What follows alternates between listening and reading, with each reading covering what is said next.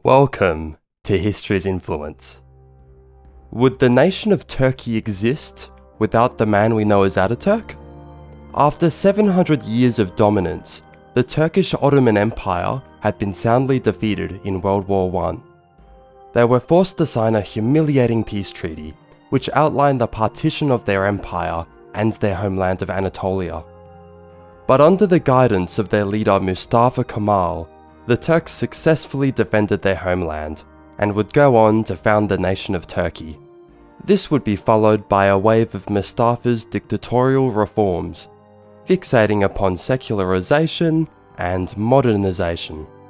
Mustafa would be granted the title Atatürk, or Father of the Turks, by their parliament. But what if Atatürk never existed? Would his nation's lands be conquered by foreign powers? Would Greece take the great capital of Constantinople? What ripple effects would occur?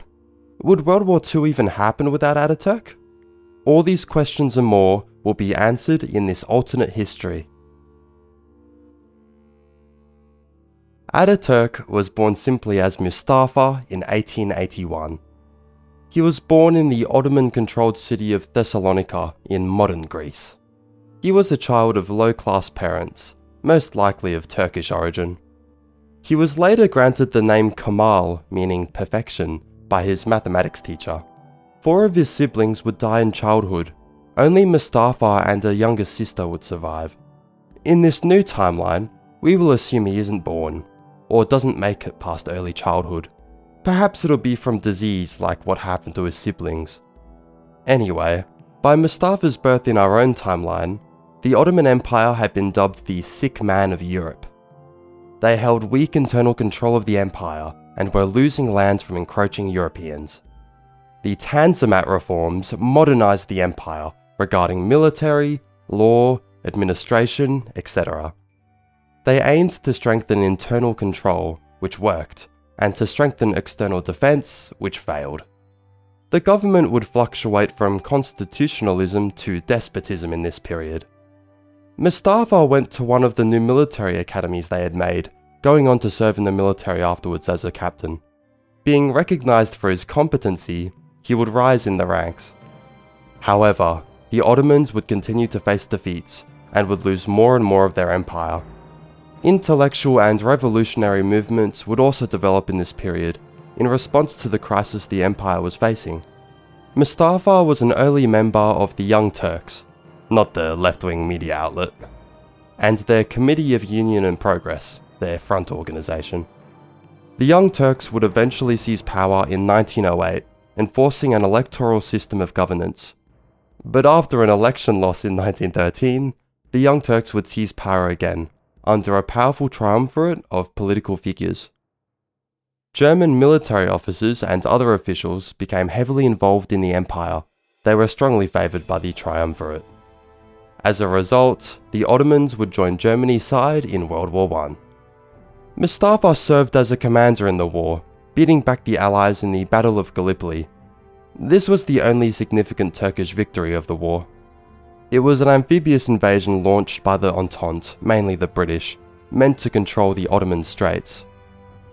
This would split the empire in half, and allow for the bombardment of their capital, Constantinople. But without Atatürk, the Battle of Gallipoli will still be a victory for the Turks. The Turks held a strong defensive advantage through heavy trench warfare. The highlands they held made for very defensible terrain as well, causing a tactical stalemate. The Australian and New Zealand Army Corps' disproportionate contribution for the Entente, alongside their horrific experiences, will still be shaping the national identities of New Zealand and Australia. Winston Churchill, Lord of the Admiralty of the time and mastermind of the Gallipoli invasion, will still be disgraced and enter his period outside of politics. During the war, the ruling triumvirate of the Ottomans would go on to orchestrate the genocide of the Christian Armenians, Greeks and Assyrians. Mustafa was not involved, so this won't be changing. He was adamant in denying the events though, which Turkey won't be doing, as I'll explain later. After Gallipoli, Mustafa was stationed to numerous locations. He was disappointed in the Turkish army and would later resign. He would later spearhead the Turkish resistance in their War of Independence, which I believe will drastically change without his existence. After the Ottoman loss in World War I, the Entente powers of the British, French and Italians would occupy their capital of Constantinople. They were protecting the Ottoman Sultanate as a puppet state, as the triumvirate had been exiled from power and killed. The Entente seized the key naval straits of the Dardanelles and Bosphorus as international zones. They demanded control of the country's garrisons, and they also ordered the demobilization of the Turkish army. Like the brutal Treaty of Versailles against Germany, or the Treaty of Trianon against Hungary, a similar Treaty of Severus was agreed upon by Constantinople. The Turks would lose their Arabic lands to the British and French. Also, their lands in Europe aside from their capital, and large parts of Anatolia, were demanded. The Turkish army didn't disband, in spite of orders from Constantinople, and resistance would build against the treaty. The Ottoman Sultan Mehmed VI did not want to upset their occupiers though. He ordered Atatürk, a general whose reputation actually improved from the war, to inspect the status of the army, sending him off to Samsun in 1919. Before Atatürk's arrival, the resistance was quite decentralized, organized on a provincial basis, with young Turk members in higher positions. Atatürk would betray Mehmed and join the resistance, rising to its top.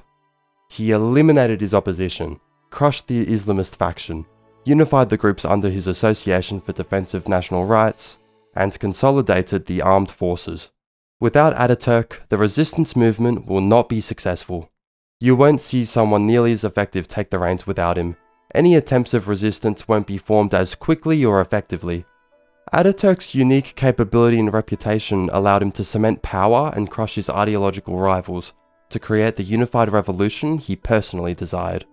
The pre-existing army of the Kuvayi Milliye were a provincial and skirmish-oriented force, and would struggle with large-scale conflict.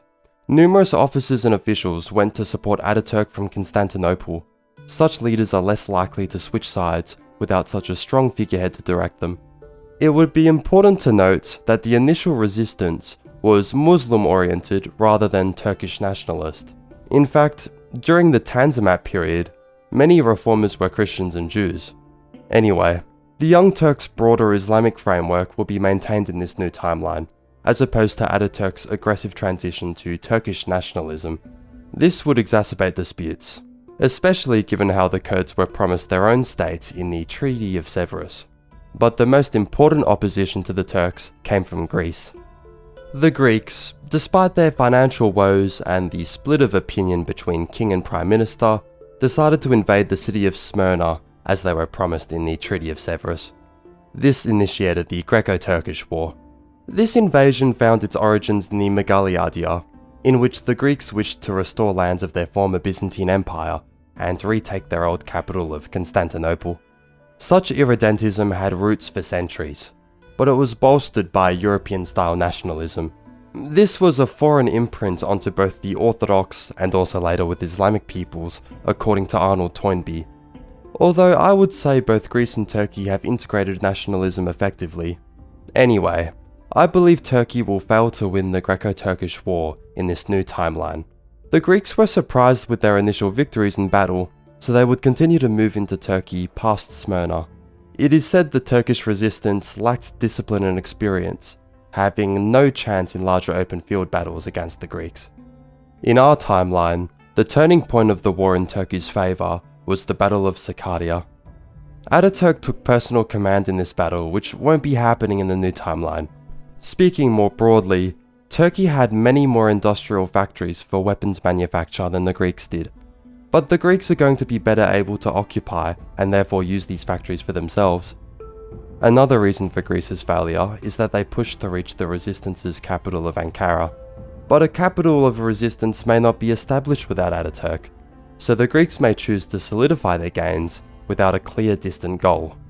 Finally, powers such as the British and French won't pull the plug on support this time for the Greeks, since we'll be seeing a more successful Greek offensive. Considering these factors, the Greeks will prevail in this war. They'll be taking a lot more of Western Anatolia than what the Treaty of Severus claimed they would get. The Greeks and Turks will do an ethnic population exchange, but this won't be involving the lands taken by other powers. When the Greeks lost the war in our own timeline, the king had to abdicate and flee. This allowed for his son Prince Philip to meet the future Queen Elizabeth II. This means no King Charles III or Prince William, but most importantly, we won't see the train wreck of a marriage between Harry and Meghan. The Greeks' advance would encourage the other powers to pursue their claims on Anatolia. The Italians will acquire their claims surrounding Antalya as they were promised. The French would extend their borders from Syria upwards. The French were unable to beat the Cuvier Millier in our own timeline, so they'd have to send a larger force. The Kurds, who have tensions in Turkey even today, will be given a sovereign state. Portions of British Iraq will vote to join the state, as the British had already agreed upon. The Soviets, who supplied tons of ammunition and gold to the resistance in our timeline, won't be having a solid or successful resistance movement to back. They will instead choose to receive their share of the pie, extending their Armenian state's borders to Woodrow Wilson's initial suggestion. The international zone of the Straits will eventually be abandoned though, likely during the breakout of another large conflict. What would happen to the Turks after this catastrophic defeat? Would they do similar reforms like what Atatürk implemented after the war? The Ottoman Sultan will remain in power, providing a sense of stability within the system. With the neutered resistance movement, a smaller nation, and an ethnically homogeneous one, they're going to remain a stable government. The Ottoman Empire, no longer an empire, will likely be renamed Turkey still. They're also going to abandon the title of Caliph, chief ruler of the Islamic world, given their weakness. Their capital will remain in Constantinople, the city being protected by the Entente from Greek expansionism. The city won't be renamed Istanbul, since Atatürk's government won't do so in its modernizing and standardizing efforts. Atatürk's ideology of Kemalism won't be existing in this new timeline, with its starkly secular approach backed by his well-earned and encouraged cult of personality. Kemalism is symbolized by its 6 arrows. These represent republicanism, folkism, nationalism, laicism, statism, and reformism. This agenda had Atatürk's fingerprints all over it. He pushed Turkey into the direction he desired. Due to his positive reputation, these stark changes were maintained even after his death. The main grain he pushed against would be secularism over Islamic governance. The divide he created is still an issue today. For example, the Hagia Sophia was remade into a mosque in 2023 by President Erdogan, appealing to his religious base over his secularist opposition. The secular reforms also allowed for the creation of modern Turkish pop music, which may not be existing in this new timeline unfortunately. Without Atatürk, Turkey is going to remain a strongly Islamic nation, contributing to stability through tradition. Women's rights won't be prioritized to the same extent without Atatürk's secular streak. He saw no logical explanation in not granting them political rights. Although, the modern Islamic theocracy of Iran does provide a counterexample. Women are highly educated in their nation. Regardless, the hijab will remain prevalent in this new timeline. Polygamy won't be banned, but it was fairly rare. We'll still see civil law marriage, however, just for administrative convenience. Other reforms that won't happen would include the introduction of Western styles of dress, the ban of the traditional fez in favour of Western hats, the surname law creating Western-style surnames for everyone, including the surname Atatürk, or the Latin script being adopted as opposed to the complicated Arabic script used by the Ottomans. Like the Japanese or Chinese, they're just gonna have to put up with their complicated writing system. Education won't be prioritised as strongly, it was one of Atatürk's primary fixations. But we'll still see basic institutions be adopted, alongside literacy rates increasing, but these may happen slower than what happened in our timeline. The other Islamic nations give examples to what may occur. Speaking more broadly, secular law will also be expanded upon. I'd expect British support in establishing an Islamic constitutional monarchy. It will contain a limited freedom of speech, aside from blasphemy, alongside freedom of assembly and movement. But freedom of religion won't be implemented for Islamic reasons. Like what happened with the Ottomans beforehand, we'll be seeing a legislative assembly with elected officials. Additionally, the power bases of Sharia law, Islamic clerics and such, will reduce the potential for extreme ideologies to arise, such as communism or fascism. It's also going to be a much less militarized society with a stable figurehead, so the common military coups we see in Turkey even today won't be happening in this new timeline. Anyway, some further reasons they wouldn't adopt communism or fascism would include their dismantled resistance army, their substantial reduction in size, population exchanges reducing the incentives to retake lands from Greece, the dominance of the great powers in their region. The fear of the Soviet Union would also delegitimize any communist movement. There's also the fact that there's going to be guilt placed upon them for the Armenian and related genocides. The British will be able to prosecute the ringleaders as they desired to do so in our own timeline. Looking at the economy, the economic troubles of the Great Depression would cause issues in their smaller state. Without Ataturk and his implementation of 5-year economic plans, among other reforms, Turkey won't be as strongly developed. So Turkey will still become an isolationist state, not joining in on World War II in this new timeline like in our own. Speaking of our own timeline, the Italians were upset about their mutilated peace in World War I, not receiving what they were promised by the Entente after their victory. This would contribute to the rise of fascism in their nation, one of the crucial events that led to the Second World War. But in this new timeline, they would receive a solid portion of Anatolia, helping satiate their expansionist desires. Although in my opinion, Mussolini will still come to power in this post-war period. I believe there are many more factors that help explain his rise, such as Italy's large casualties in World War I, their poor economic situation, their incapable parliamentary government, the violent and unappealing socialist movement, the fascists hiding their extremism and not developing a negative reputation yet. The fascists' march on Rome will still occur, or some equivalent event. This gave inspiration to a certain Austrian painter, so that figure's still going to be taking power in Germany. We're going to see World War II occur in a mostly similar fashion. Although, Greece's land in Anatolia would weaken them, as they'd have to defend against Italian invasion from 2 fronts this time. But with Greece's enlarged resources, their defense would also be strengthened, so I think the shift in power isn't going to change their dynamic much. Italy had an incompetent army during the war. The Germans will still support the Italians as a result.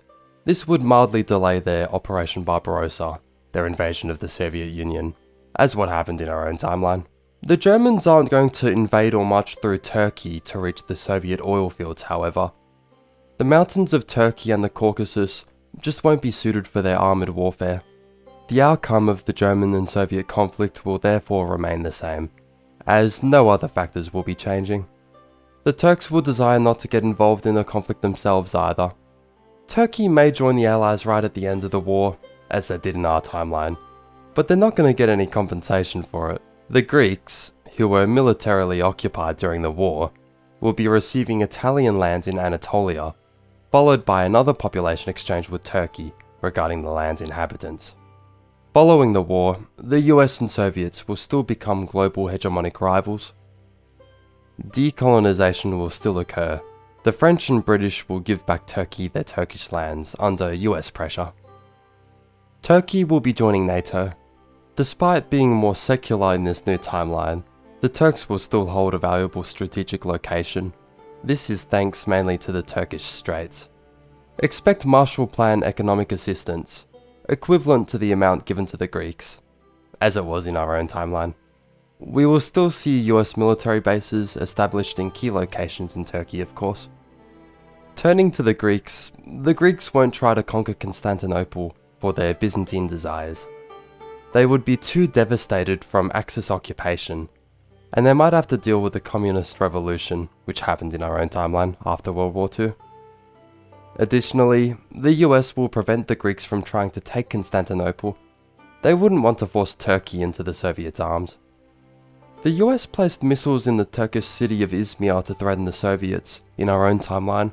This prompted the Soviets to move missiles to Cuba, starting the Cuban Missile Crisis. Izmir will be the Greek city of Smyrna in this new timeline, but the US will place the missiles there regardless. So the Cold War will progress the same. The world will remain relatively similar after the Cold War. Turkey will continue along the internal path we've already outlined. It will be a smaller and less developed nation than in our timeline. I believe Ataturk is worthy of the hero worship he receives. The accomplishments and unique direction he pushed Turkey towards radically altered its fate, both through external defense and internal revolution. He was cold and calculating at times, doing what he had to seize power. But he was a genuine patriot, outspoken at times to this end, and he was willing to use his many talents to the benefit of his people. He also held a kind-hearted and human side. Take his adoption of 13 youths, or his love of music. However, his most favourable marker would be his passion for ancient history. But his vice of alcoholism, inherited from his father, led to his death of liver disease in 1938. He was 57 years old. He was greatly mourned by the nation he had built, forming Turkey from the ashes of the Ottoman Empire. Turkey would simply have not been the same without him. He truly was a great man of history. And with that, we'll be leaving it there. This has been History's Influence. Thank you for watching. Be sure to like, comment, and subscribe. Catch you later.